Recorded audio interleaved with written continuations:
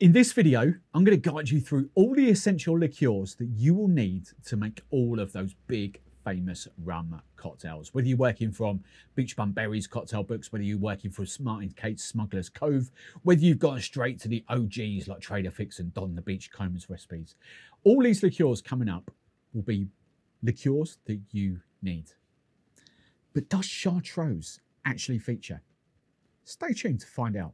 Welcome back, old rum friends, but to all you new people watching, hello, my name's Steve the Barman, and on my yellow channel, I've not quite got a yellow shirt yet, but I'm working on it, but on my yellow channel, I mainly focus on rum education and fun rum experiments. So if you like the sound of that, make sure you subscribe to this channel, but don't forget, I've also got 5 other YouTube channels, all with their own specific niches and topics. So if you want to check those out, go and look in the description below. Now, coming up, I'm going to run you very quickly through all the liqueurs that you're going to need to make all those big rum cocktails. And I've loosely broken them down into 4 categories.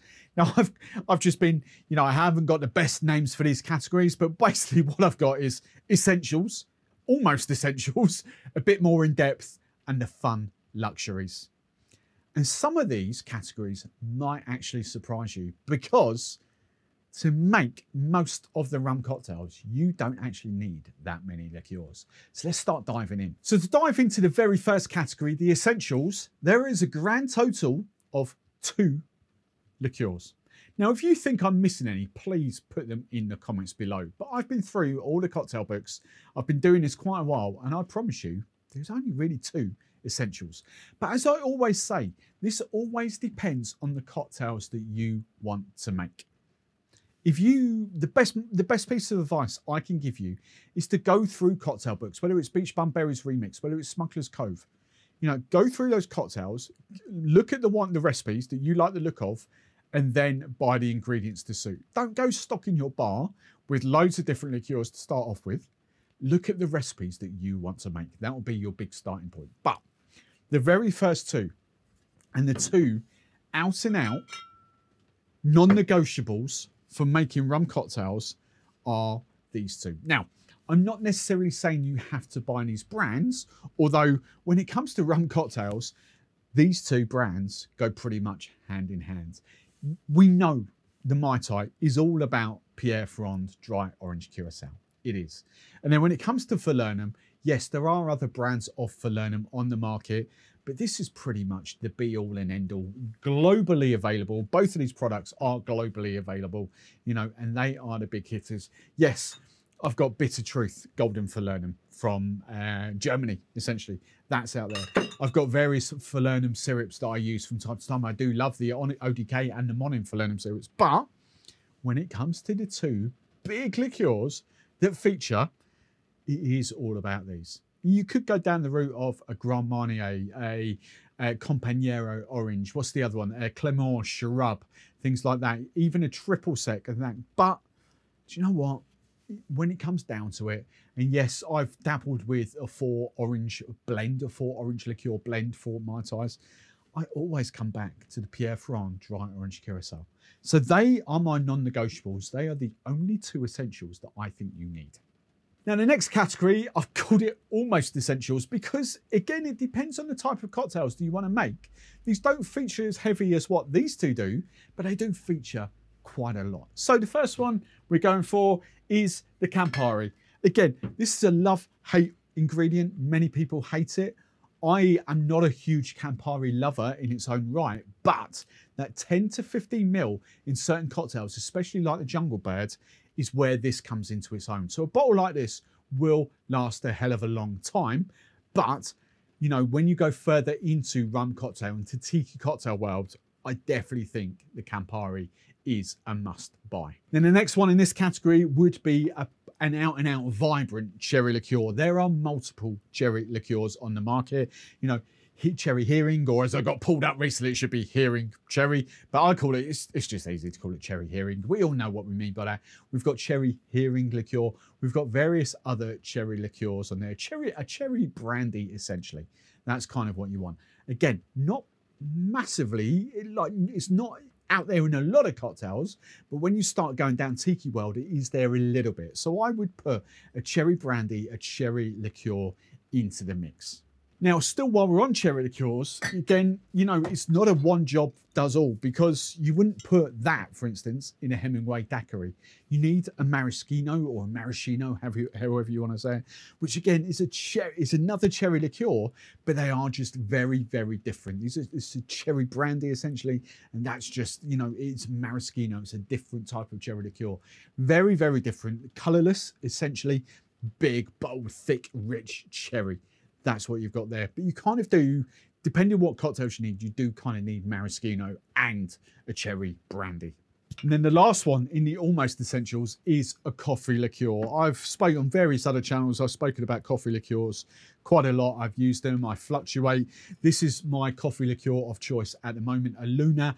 But for most of you, you'll go in one of two directions. You'll go in Mr. Black for an unsweetened, proper, vibrant coffee liqueur, or you're going Kahlua and Tia Maria for the weaker, you know, they are 16, 17% ABV compared to 25 ABV, you know, the better coffee liqueurs are the stronger ones for coffee flavour. That's just a simple fact. So essentially you've got two choices, or a choice to make, whether you go Mr. Black or Conquer if you're in the UK, or you go the likes of Kahlua and Tia Maria. Vast majority of you will go Kahlua and Tia Maria, but when you do go a bit more in depth and you kind of want more rich and robust coffee flavours without those sweetness, with a bit more punch, you're definitely not going, you know, you're putting Kahlua Tia Maria to one side and you are essentially going Mr. Black. But if you get this, I highly recommend this. Now, the third category I've literally called a bit more in depth. And that's for when you start, you know, you go beyond your basic tiki cocktails. This is where this lot starts to come out. So the very first one I've forgotten, there we go. The very first one I've mentioned is Liqueur 43. Doesn't actually come out to play that much, but essentially a vanilla liqueur might get mentioned from time to time. Essentially what Liqueur 43 is 43 herbs and spices, but a big overriding flavour is vanilla. There are various different ways you could go for this. You could go Galliano. Remember, there are two types of Galliano. Well, there's loads of different types of Galliano, but the big one people always mistake is that actually L'Authentico, with the white kind of cap around the top, is kind of your, you know, your equivalent to this, whereas the one with the purple cap around the top is an out and out more vanilla forward liqueur. So actually that Galliano with the purple rim around the top, I would actually compare, and I'm not even sure it's behind the bar, so I'll just get one of these out. I would compare to like Giffard, for instance, Giffard vanilla. There's plenty of other brands that do out and out vanilla liqueurs. So that purple Galliano is kind of relatable to that, whereas the white Galliano is relatable to Liqueur 43. The next one that gets called for quite a lot would be like a Pernod or an anise, an absinthe kind of vibe. I don't actually use that much. So for me, I can be patriotic here. I can actually go to Cornwall in the UK and get Tarquin's pastis. Now pastis, Pernod is a pastis essentially. That's what it is. Because I don't use much, you know, Tarquin's Cotton Dontalis, they do half bottles, which is perfect. I'm almost down now. I'm at a quarter of a bottle and I've had this for a good couple of years. When you use this in cocktails, you literally have a bar spoon here or there, 5 ml at the most. And it goes in your, like your herb sank, your bitters, where you would sort of do a bit of this with Angostura bitters. So, you know, you don't need that much of it, but there isn't an alternative really. There isn't any kind of anise bitters out there that I know of. So you do need this, and this is where Tarquin's in the UK does come into its own, because you can get half bottles. And then the final one I would put in this category is kind of like a mishmash, if you like. I'm going to say pimento dram, but I would also kind of include like an Amaro in here as well, especially things like this, the Angostura de Amaro. Now, they are very different. Pimento dram is pimento, you know, that spice, berry kind of vibe.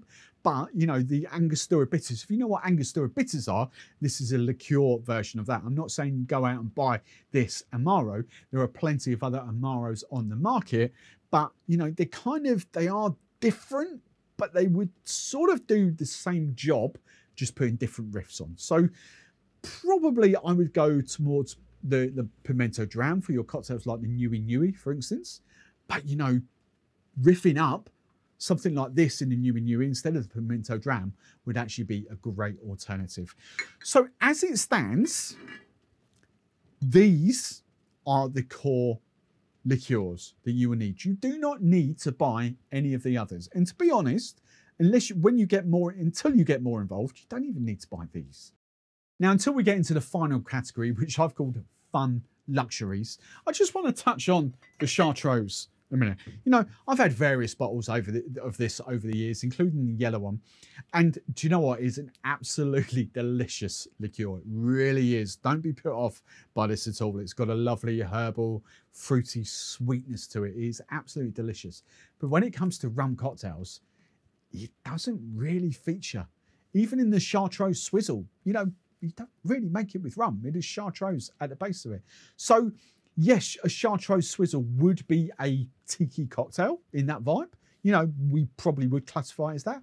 But when it comes to making out and out rum cocktails, this doesn't really feature. But if you've got the cash to splash, I would get a bottle of the green one when it's in stock. When it comes in stock, wherever you are, I would grab a bottle, much more than the yellow. The yellow is fantastic as well. It is one of those liqueurs that once you start drinking it, you will have a use for, but when it comes to reading recipes and making cocktails from recipes, very rarely features. So let's move on to that final category, what I've called fun luxuries. This will be more modern rum cocktails, more modern tiki cocktails. This will be you putting your own riffs on different cocktails. For instance, the first one I'm going to get out, and I've got two here because I've finished that. I haven't quite restocked that because I've still got a bottle of that. And do you know what? Look, the Giffard is a better apricot liqueur. It is. But the Monin one, you know, is fantastic. Go down the likes, play with your, you know, your cheaper Giffard. I would always urge you towards things like Edmond Breretet, or Breretet, whatever you want to call it, to Joseph Cartron, to what's the other one, Gabriel Boudier, and Posh Giffard, over your bowls and decipers, because they are without a doubt better liqueurs. But you know what? This Monin one is fantastic as well. It's all trial and error for you. You know, until I would only recommend you going down an apricot liqueur route after you've got use. If you're just starting out, look, your bowls, your decipher is going to be fantastic.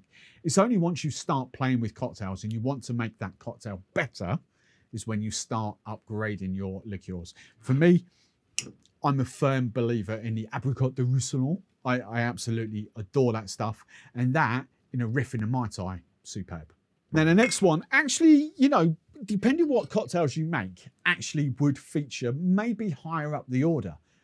But again, you know, in old school tiki recipes, it doesn't really feature because, all right, let's get it out. It's a coconut liqueur, and you would actually have coconut puree or coconut cream of coconut. So again, some of those old school recipes don't actually call for a coconut liqueur. The new school do. And this for me is, I fell in love with this about 18 months ago and I haven't looked back. Third bottle of this maybe now. I adore this stuff. It is, you know, if you compare this to a Malibu, for instance, there is absolutely zero comparison. I've had Kalani, which I really, really like as well. Mahini, I've forgotten it was, and Clement do, so the Martinique do their own coconut one again, which is fantastic. But I always come back to this Bounty. It is cheap as chips, all right, a little bit more expensive than Malibu. But oh my God, does it deliver. So if you're making cocktails with a coconut liqueur, definitely, hands down. Now, can I come on to a ginger liqueur again? You know, I've always got it, but it's minimal use. It is minimal use. And I would actually, these days, probably more towards the side of ginger bitters. I've got Bob's ginger bitters here somewhere. Those ones, you know, so I've got a ginger bitters. So I don't necessarily want a ginger liqueur, but I do love adding ginger, especially to my own riffs. I do love adding a ginger vibe to that. So again, you know, you've got King's Ginger. I'm not sure if the other one, I've completely mind blank of what the other one is at the moment. No, it's completely gone. But, you know, again, this served me well. This is still the higher ABV version. They've completely reformulated and made it lower ABV. But for a lot of you, ginger riffs on cocktails, fantastic. But I've just gone down the ginger bitters route. But then this is my business. So I've got a lot of different ingredients here. Now, a liqueur that I do actually use a lot more than the ginger is my piment. And again, this is Giffard, and I absolutely adore this. You only need 5 or 10 ml of this. This is like a chili liqueur, really does bring the heat. I have got a bottle of Ancho Reyes on the way. It's sort of loosely a working relationship with Master Ramol. That'll be loosely in the way within the next sort of month, 2 months or so. I don't need it, it's not urgent. But I do love sort of that 5-10 ml of this in various different cocktails. Again, a 70 cl like this will last you an eternity, because if you add 15 to 20 ml of this in cocktails, it's just going to burn and completely destroy it. 5 ml is all you need. So this would be perfect in half bottles, but I would actually probably put it ahead of a ginger liqueur at this point. But for me, probably up there with the apricot is actually a honey liqueur. I fluctuate between honey, depending on the recipes, between a honey syrup, which I use a hell of a lot of, and a honey liqueur. And this is a British scratch rum in the UK. It's their own rum that they flavoured up with local honey to them. And I know there's not from my mind, a global brand of honey liqueur. It's definitely, I'm guessing there's something available in the US and something available in Europe. But, you know, depending on the recipe, depending on the direction, I would not be without a honey liqueur now.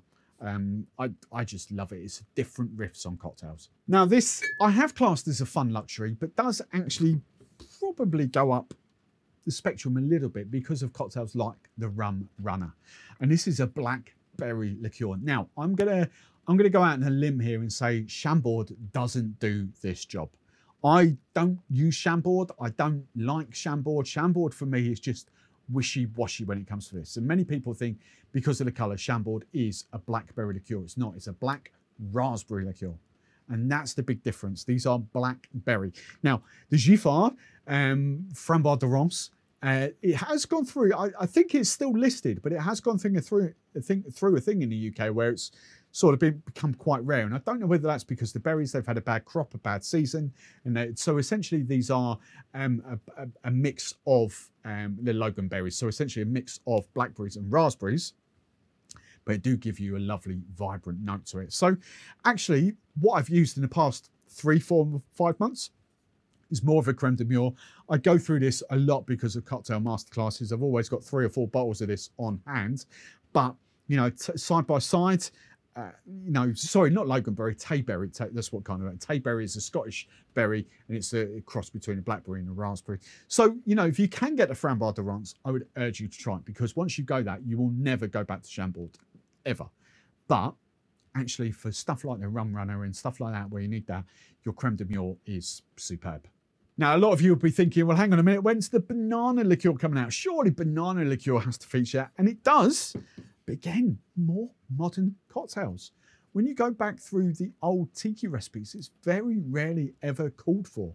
It is a modern twist, because a lot of the Jamaican rums have that banana vibe to them. So banana liqueur is not heavily called for unless you do modern rum and tiki cocktails. But for me, as I say, because it's a business, because this is what I do, I'm never without a banana liqueur. And I actually, probably out of all of these here, this is probably the one I go through the most out of this category. So I do use banana quite a lot, but then I do riffs a lot of banana Mai Tai, banana daiquiri, and that kind of thing. So if you go down that route, then yes, a banana liqueur is superb. And I would actually have a banana liqueur instead of a banana syrup. Now, just 2 more to talk about, really. The first one is a cacao. You know, this is a recent one. I've also got this here actually as well. I'll bring this out, Zante. But I got both at the same time for a cocktail that I was kind of developing pre-Christmas in kind of late October, early November time for Christmas. And I love this. The Zante is actually a pear liqueur with chocolate running through it, whereas the Tempus Fugit cacao is actually a chocolate liqueur, quite thick, quite syrupy, but with plenty of vanilla running through it as well. There are various different cacaos, various different chocolate liqueurs on the market. Again, it's not a liqueur that's called for a lot, but you know, it's there, and I use it quite a lot when I'm creating my own, because I love that style. I love this thing, but you know, it's a luxury. Don't think of it as a necessity. It is definitely 100% a luxury item. And you know what? There are many, many other liqueurs down here as well. Got Suze and Aperol that I haven't talked about. They would firmly fit the alternative's Campari, but for me, it's the Campari, the extra bitterness that does the job. I've got the Bianco Bitter here as well, which again is a white version of the Campari. Again, it gives you that bitterness and kind of, I prefer that to Suze, if I'm being brutally honest. I don't rate the Suze.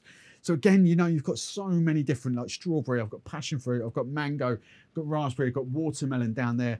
Elderflower, they're just really, really big luxuries. They are not necessities by any stretch of the imagination. But the last one I'm going to pull out is this. And again, it's like modern cocktails. You've got your blue Hawaiians, your, what's the other one? Blue Hawaii, blue Hawaiians, blue lagoons, that kind of thing. It's, you know, essentially it's an orange liqueur, a dialed back orange liqueur with blue food colouring. That's all it really is, but it does give you fun blue riffs on cocktails. So, you know, a lot of people have this in the collection, but you know, I've had this bottle now for 8-9 months and haven't even opened it. I've got another blue Curacao up there somewhere. Again, I don't really use it unless I'm making those fun tiki, not even tropical cocktails, that's the word. So that's my luxuries. If I've missed anything, if I've got any glaring errors, make sure you comment below and let me know what you think I should have included.